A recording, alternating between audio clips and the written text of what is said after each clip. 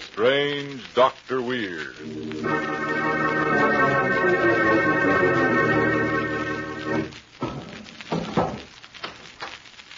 Good evening. Come in, won't you? Why, what's the matter? You seem a bit nervous. Perhaps the cemetery outside this house has upset you. But there are things far worse than cemeteries. For instance, a woman with murder in her heart is in my story tonight. A story I call The Voice of Death.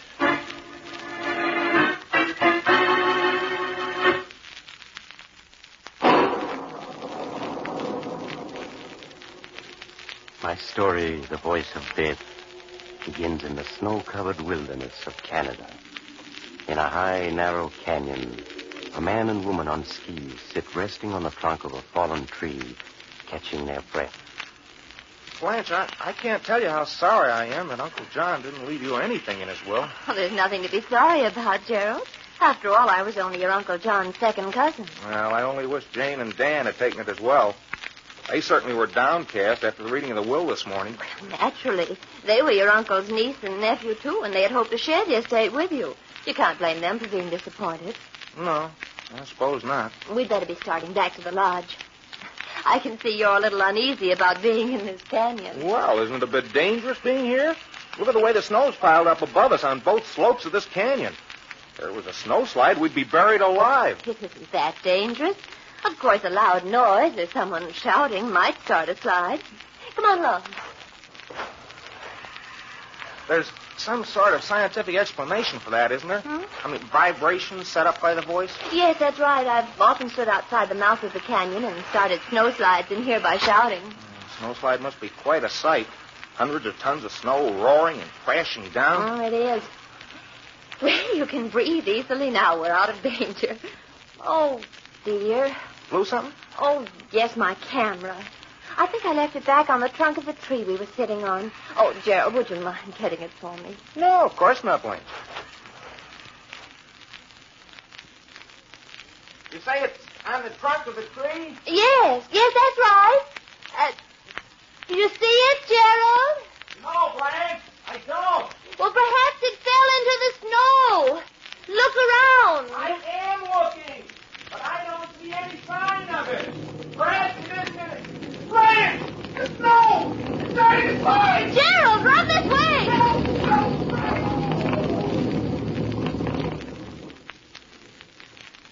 Too bad, Gerald.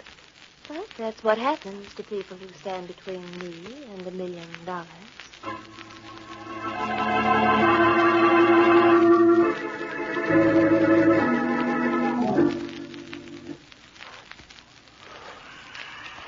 Oh, Blanche, it's so horrible. Gerald buried under all that snow. Perhaps we should have stayed into the canyon until they found the body. Nonsense, Jane. There's nothing we could have done there. Dan and I will share Uncle John's estate now.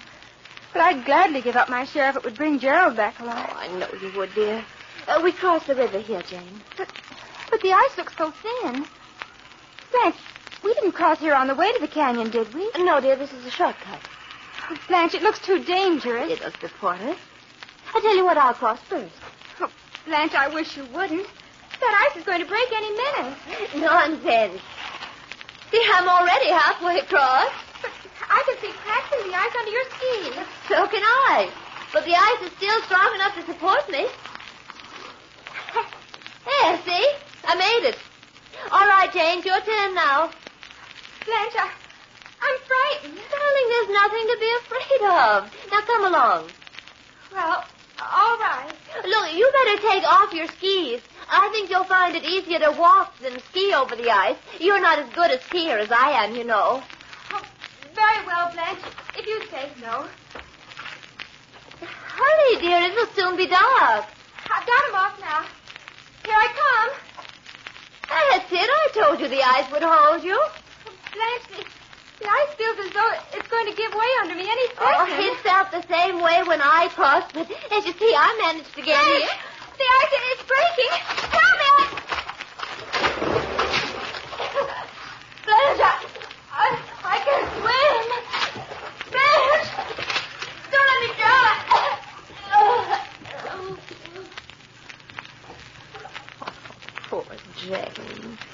should have known better than to take off his skis before crossing the ice. Well, now that leaves only Dan.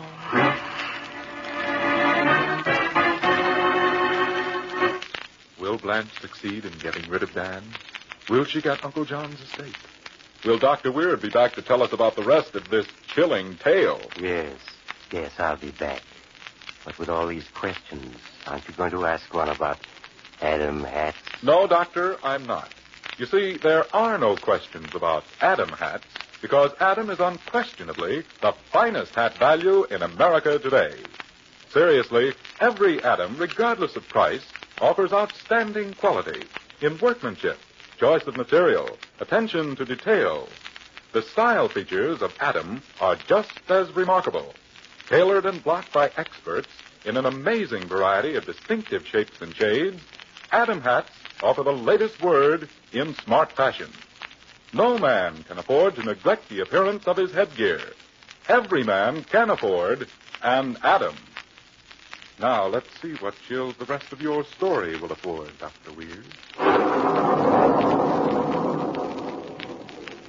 And now to continue my story, The Voice of Death. It is the day following the tragic deaths of Gerald and Jane.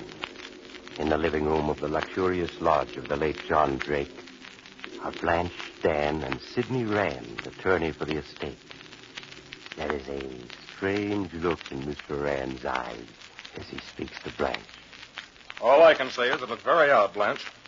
First you go skiing with Gerald, and he dies under a snowslide. Then a few hours later, while alone with you, Jane drowns crossing a river. I don't like your attitude, Mr. Rand. You act as though I caused their death. Blanche is right, Mr. Rand. You haven't any right to say that. The village coroner said their deaths were accidental. I know what the village coroner said, but that doesn't mean that I have to agree. Look, it's 5 o'clock now. If you don't stop at the station right now, you're going to miss your train. Dan, won't you change your mind and come with me? No. I told you I'm staying up here for another week. I need the rest. I just hope you won't find permanent rest up here. And just what do you mean by that? Just this. If anything were to happen to you, Blanche would be heir to everything. Think it over. Oh, Dan, you don't believe I had anything to do with their deaths, do you? Of course not, Blanche. It's absurd to think that you could have been to blame in any way.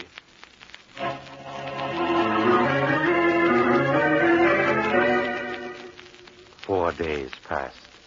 Days in which steadily falling snow kept Blanche and Dan cooped up in the lodge. With each day that passed, Blanche seemed increasingly nervous and jumpy, for no reason that was apparent to Dan.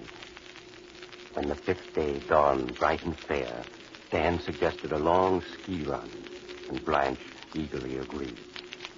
After skiing a few minutes, she called out, Dan, we aren't going through the canyon, are we? Hey, of course we are. Dan, let's go around it this time. Oh, that's 3 miles further on. What's wrong with going through the canyon? Oh, is it because that's where Gerald died?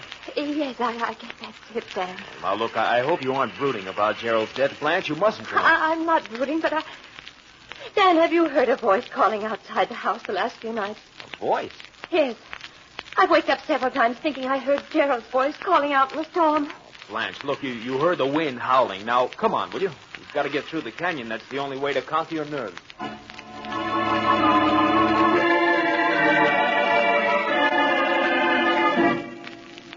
Atta girl. Now only another couple of 100 yards and we'll be out of the canyon. Oh, let's hurry, Dan. This is where it happened. Come on along, then, if you want to hurry. It's Gerald. Gerald's voice. Blanche, come on.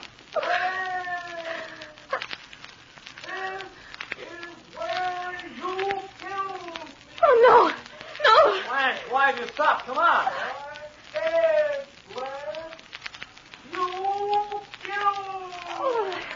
Oh, I don't hear anything. I don't. It's just my imagination. Blanche, come along.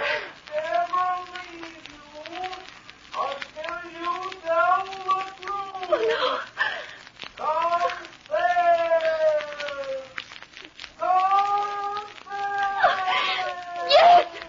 Yes, I murdered you. I caused the snowslide. I shouted and caused it. I did it because the fortune was mine. Mine! And I got cheated out of it. Now be quiet. Don't talk to me anymore. Don't talk to me. Look out! Go and play! What? No! No, help me!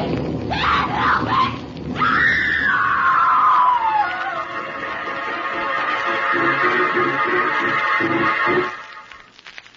A moment later, as Dan stared stunned at the spot where Blanche had vanished beneath tons of snow, Mr. Rand, the lawyer, came skiing up to him from around an outcropping of rock.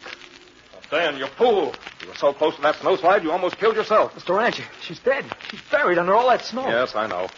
Well, you heard her confess, didn't you? Yes, but when I agreed to follow the instructions you left for me in the mailbox, I never dreamed it would end like this. I kept on telling myself she was innocent. Yes, but she wasn't. I knew all along she couldn't be. That's why I made her think I was clearing out. Instead, I went down to the gamekeeper's cottage by the lake. That's where I've been the last few days. Yes, I guessed that after I got your first note asking me not to show any surprise no matter what happened. But, Mr. Rand, the voice that Blanche heard in the night and the voice just now, I could have sworn it was Gerald's voice. I counted on that. I knew Gerald well, and vocal imitations are a sort of a power trick of mine. My scheme was a wild one, Dan, but it was the only possibility of getting a confession from her. Those murders she committed were perfect. 2 perfect murders. And she was so beautiful. Her own screams brought down the snowslide that killed her. And I don't think all the judges in the world could have found a more fitting punishment than the one her own conscience provided.